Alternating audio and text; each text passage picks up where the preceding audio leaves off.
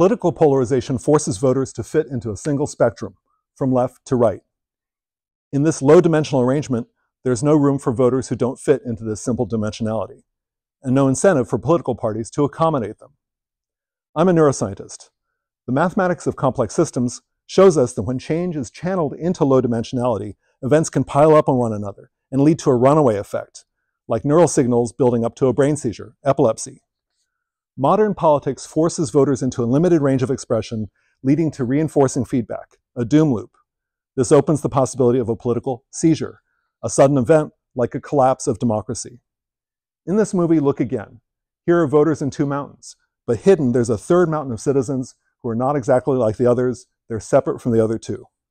I will show you how that same mathematical approach can help us design a science to represent all three mountains, that third mountain, a science of democracy repair.